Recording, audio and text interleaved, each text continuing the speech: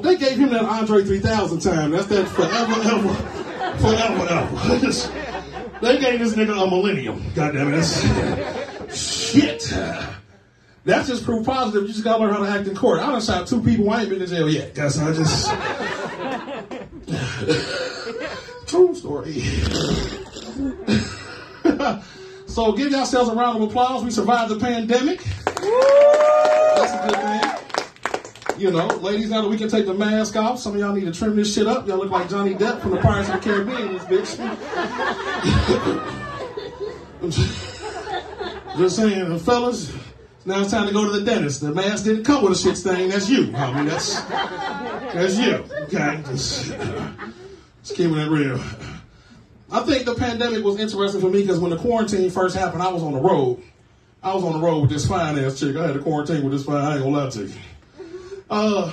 Fellas, you ever had some loving so good you had to call somebody and tell them about it? Yeah. This quarantine loving was so good, I called home like, son, let me talk to you for a minute. You tired? Okay, cool. Put your mom on the phone. Somebody's gonna hear about this because this is. I got home. She did not social distance. She beat the shit out of me. It was worth it. It was worth it. Anybody else had to homeschool their kids during the damn pandemic? Lord Jesus. Anybody else realize they don't really like their kids during this damn pandemic? It was just, I had to homeschool my son and shit. He came to me like, Dad, I need your help with this test. I said, homie, I got you one better. I'm going to take the test for you. Yeah, I got a 54% on this motherfucking test.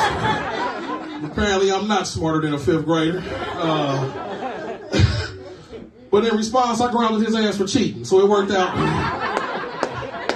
It worked out great. My son was the most pissed about the homeschool shit because he was like, Dad, I was this close to fucking one of my teachers. So, hey, it's a new generation. I'm not like this shit. You know.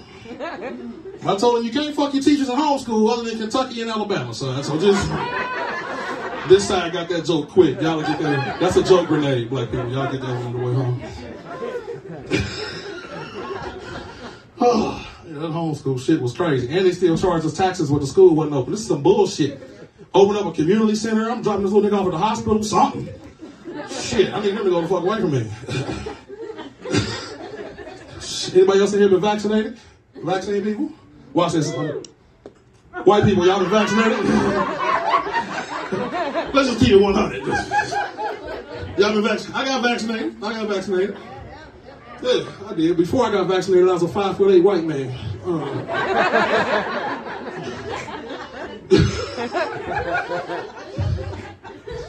Moral of the story is, don't get vaccinated in jail. All right, that's kind of what will be my 2 cents that I would give to y'all. Oh shit! So something else that was kind of crazy about this pandemic shit, I'm gonna tell y'all. This was the real fucked up part. Y'all ever had somebody that was stuck with you that you didn't like in this that you wanted to kick out the house? Like you stuck in the house with a mortal enemy, and then you look up and now you motherfuckers like each other? It's amazing what marijuana will do. I can put up with your ass if you got some weed. I can do this. I'm gonna tell y'all another reason why black folks didn't want to get vaccinated. White people, gather around. Let me show you. Okay. Are y'all familiar with something called the Tuskegee experiment? For those of you who don't know, in the 70s, the government went around injecting black people with syphilis. Didn't tell them, didn't test it, or nothing, right? So in essence, you just look, walking down the street, you get a shot in your ass and you got syphilis. You don't know how un-American that is? That's un-American. Because if you got syphilis, you should fucking earn it like everybody else, goddammit. The point I'm making is I should at least get a dirty blowjob in the alley for the syphilis. Don't just give me a fucking shot. Let me earn it like everybody else. I don't know how else you get syphilis. I think when you do cocaine out of a baby diaper or something. I don't know. But I don't know.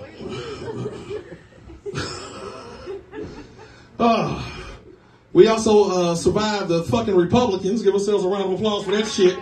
Trying to put Herschel dumbass Walker in. This motherfucker, y'all don't get this. Damn, where did y'all find the dumbest motherfucker out? I bet you he still thinks slavery going on. I bet you he's like, look, boss. Now, here's my question. How you gonna be a thug and you stutter? You know, scare me. You know, fuck. Can't be a stuttering thug, Herschel. Oh shit, talking about this erections for America. Yeah, we was gonna get fucked if y'all put that nigga in office. It was over. It was over. We survived the Democrats. Sleepy Joe, dumbass. Sleepy Joe, shit, he fall asleep in some pussy. Like, I don't know if that's a fall asleep in pussy look, but we survived. I'm gonna tell y'all this, and the other good thing that we survived, well, I'll tell y'all this, y'all know what didn't survive the pandemic? The dating scene. Good Lord. Hey, this shit's crazy. I'm gonna just tell you how bad the dating scene got. We got single folks in here. Round of applause if you're single. And y'all know what I'm talking about, right? I had a chick come to me one time and said, Big Daddy, I wanted to go horseback riding. Bitch, am I riding a Clydesdale? What the fuck am I getting on in this I mean, we go up to the horse back up. I'm like, shit, I think he called me a nigger. And there I do, I think. I bust my ass 4 times trying to get on this motherfucking horse. You know what I'm saying? I walk up to the horse looking at me, I'm looking at him, he looking at me, I'm looking at